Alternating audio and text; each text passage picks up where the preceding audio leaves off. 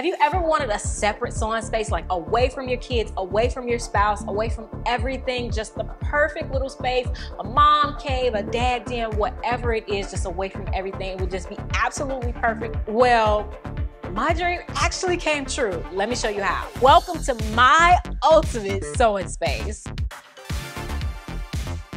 Hi everyone, I'm Angelina and this is Blueprint DIY, where we remake our clothes to be just as unique as us. Blueprint DIY, or is it Blueprint Signature? Well, Blueprint Signature is the name of my fashion line, my brand, and it's the overall name of my business. Of course, for 10 years, I have been putting out amazing DIY upcycle tutorials on YouTube and all the socials in order to share with you guys how to make your own upcycle designer fashion. Now, it is time, it is finally time this year, 2023, to put my designs out there to create a sustainable upcycled fashion brand. And this is the space. I share with you guys when I first got the space, what it looked like, what condition it was in, and why I really loved it. After that, we did, of course, have to get air conditioning and heating. I live in Houston, Texas, and actually last week while I was in here building everything and putting everything together, over the course of that week, I went from using the heat because it was cold outside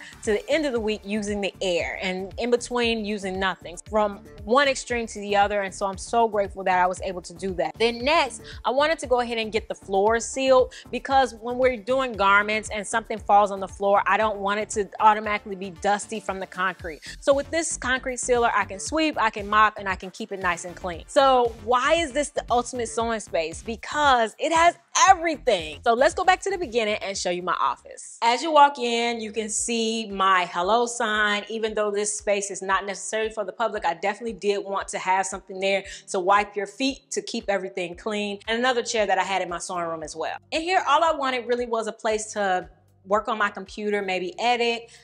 Really, the biggest thing I wanted to be able to do is to be able to post inspiration. So right here, I made my own bulletin board with some insulation board, that pink insulation board, and then I bought gold hardware in order to nail it to the wall. It was super, super easy. I was intimidated at first, but it really, really was easy. All I did was take my staple gun, wrap the fabric around the insulation board as tight as I possibly could, and then just stapled it. This particular fabric is like an indoor-outdoor fabric. A lot of people use burlap, but I wanted something that was really monochromatic to the wall, and so that's what I chose. I have my office chair from the house as well as another chair from the house. I did elevate this chair so that it matched the height of this desk. I added a new cylinder to the base, so that is super cool. Right now when I sit in it, like, my feet are dangling and it even goes higher. That's not even the highest it goes. That's just the height that's really good for the desk. This desk actually does move. I wanted this particular desk. All this is a desk that you would normally use for like next to your bed or over your bed.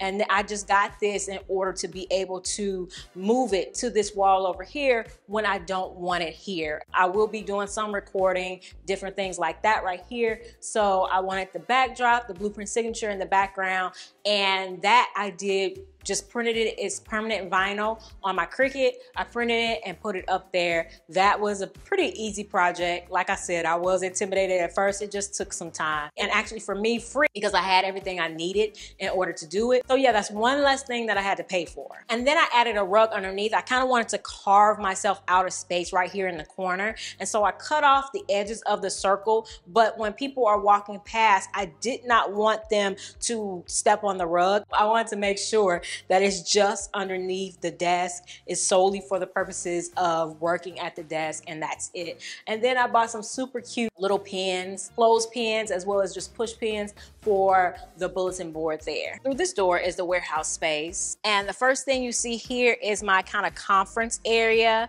And the first thing I actually bought for the space was these chairs. I absolutely love them. I got this from a local store here in Houston. I will put the link in the description box below.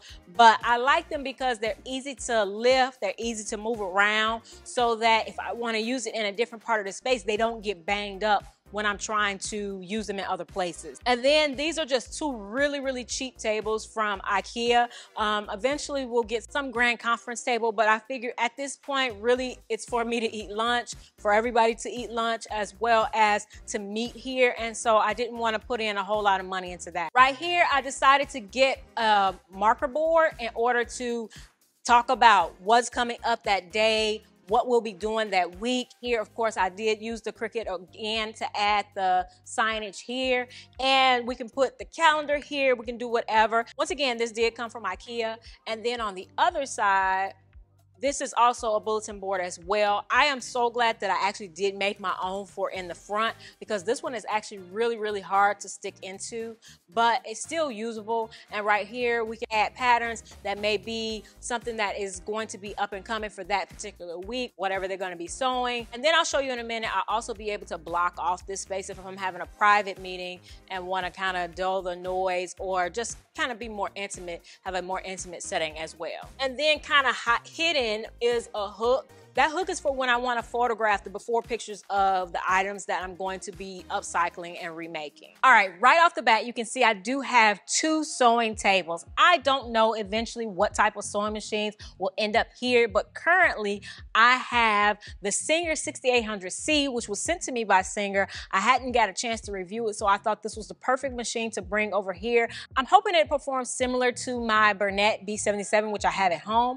And then, of course, for this space, you need a serger, and so I bought another one of my tried and true Brother 1034Ds. Eventually I will get an industrial serger, but until then, I know that this handles the most for the least cost, and it's easier to thread than most sergers in my opinion. Each station does have a set of drawers as well as a trash can and this amazing chair. I really like the way this chair sits. You can see that the space does have an overall kind of industrial feel as you look around. I really like that. That's my vibe. And I like for everything else to kind of be muted, and then the color of the threads, the garments, to be the color in the space. I'm the color in the space. So above here, I'm super excited to have pegboards all along each wall to hold whatever, to hold the thread, to hold the scissors, to hold tools, whatever each station needs. And directly behind one of those sewing stations is the ironing station. Instead of getting an ironing table, I just got an ironing board for right now. I purchased another T-Fall iron, which is the same one I have in my sewing room at home. I really like that as an inexpensive option. And then, of course, my ladies, I have one on each side. This is Jaleesa and the shorter one is Whitley. Let me know if you catch the reference. And then behind me, you'll see this station is the Cricut station. This is where I have my heat press as well as all my Cricut supplies. That is definitely going to come in handy because you guys know I love to add branding. I love to add different things. I also have my frames so that I can do silk screening as well in this area.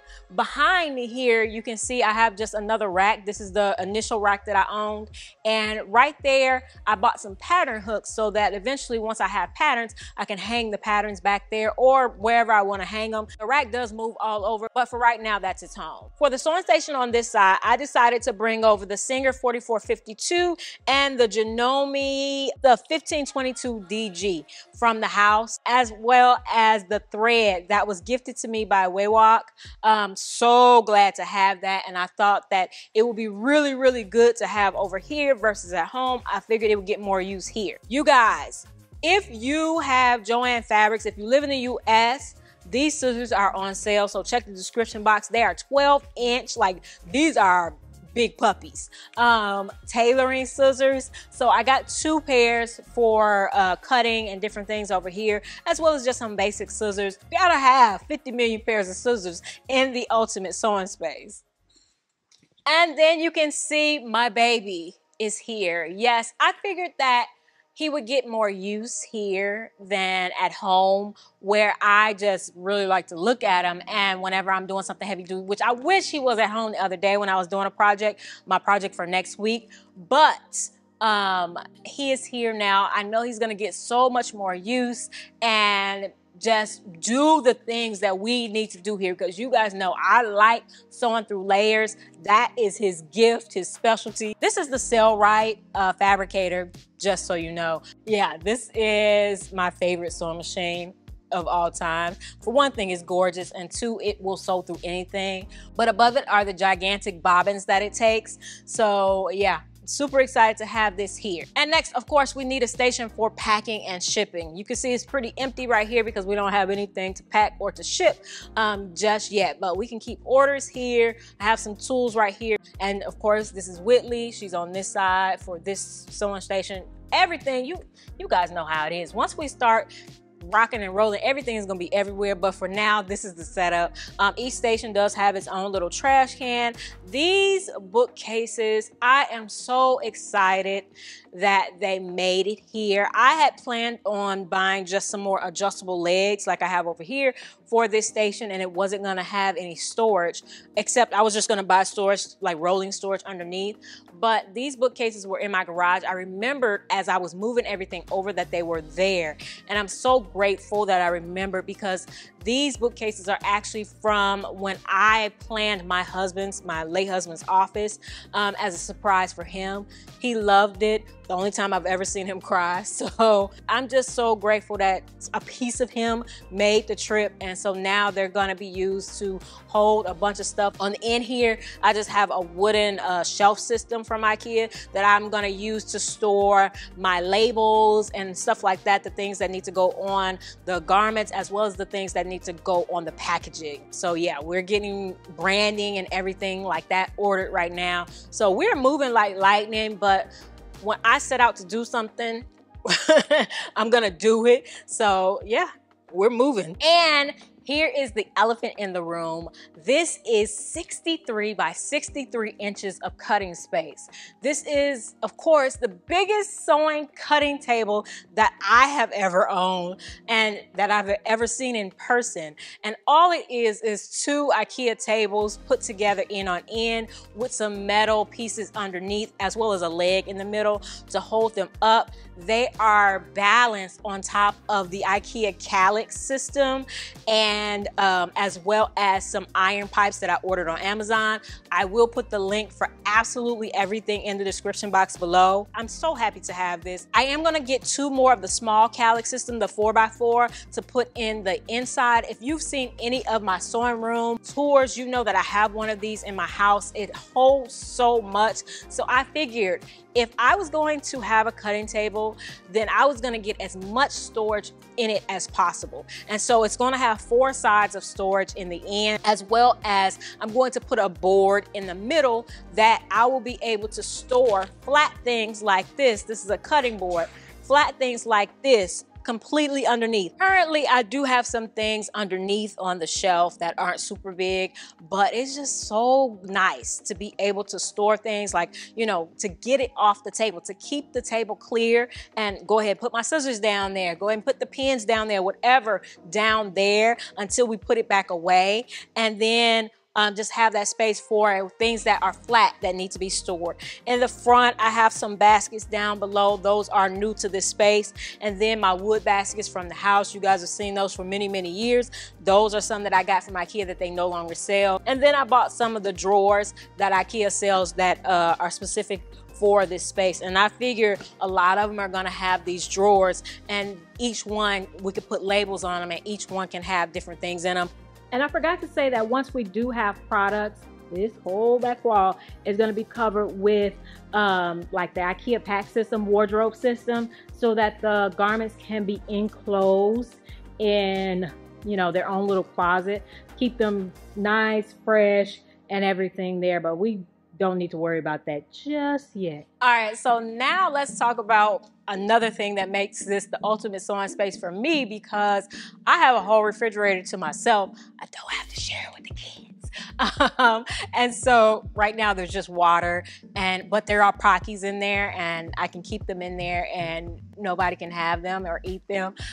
So yeah, I'm excited about that. I decided to just get a mini fridge, something with a freezer, because most of the things that I eat for lunch are frozen. You know, don't hate on me for what I eat, but the fact that I eat lunch is a victory for me. So stopping work to eat, yeah, that is my challenge. So making sure I had that, as well as a microwave and an air fryer. The air fryer is because we got a double at the house, and you know, I'm grateful that sometimes I'm a little bit of a hoarder, and I just had that, and it was on its way out, and then I got the space, and so I was like, oh, something I can take over there and it can be useful. So I'm super excited to have that.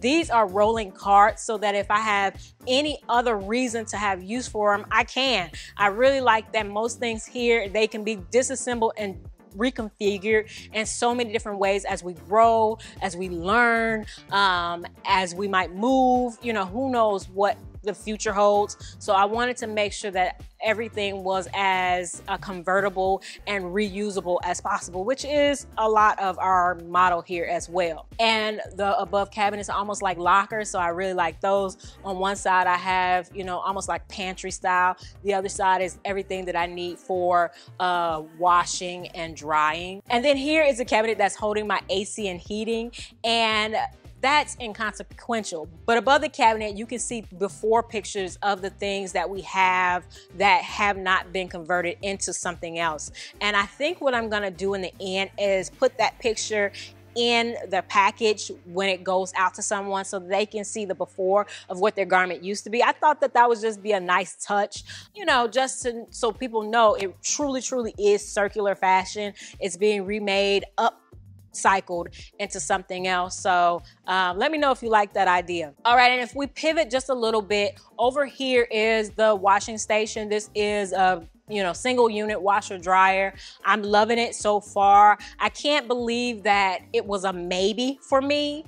Can you imagine me having to take all of the clothes and wash them at home for my business? That makes no sense. And so I'm so grateful that the spaces before this didn't work out, because I was able to get this added, put in the plug for it, as well as the water connection, as well as these that I can just take to the car. You guys, when you first saw the space, it has a garage door, so I can back my car up and just put out all of the things that I have thrifted, throw them into the light, dark bin, and then bring them over here to wash. And then once they're washed, we take them out of the dryer and hang them up and put them on that hook that I told you about before. And then we take a picture and put it up on the before wall and then hang it up here. So these 3 racks, which are movable, and like I said, I'm just all about being able to just move the whole thing, move the whole space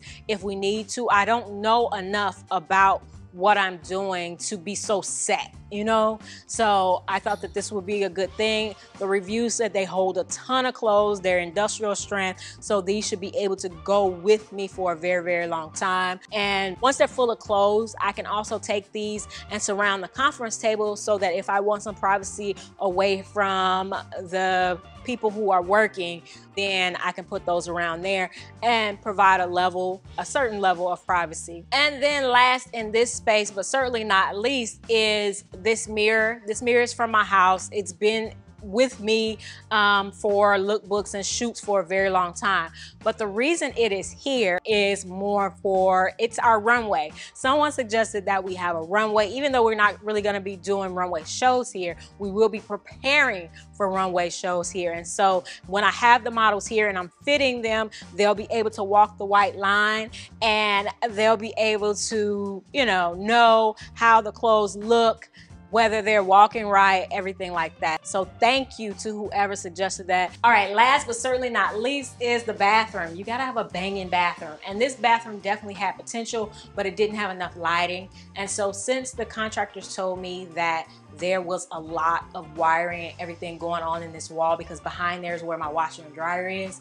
I just decided to add some lighting that is plug-in, and so it does have a remote control that I can use. It's plugged in right here and just kind of hidden there. It's obvious, but not so obvious. Then of course I had to add something like some type of storage in here because there wasn't anything. And down below there will be a door. It wasn't in stock at the time when I built this, and so there is a door that goes over here so you don't see everything that's stored in the bathroom. But then I also have a drawer for toiletries, and I'm super excited about that because I used it the other day. Get sweaty, you can wipe down or whatever, makeup wipes, wipe your makeup off.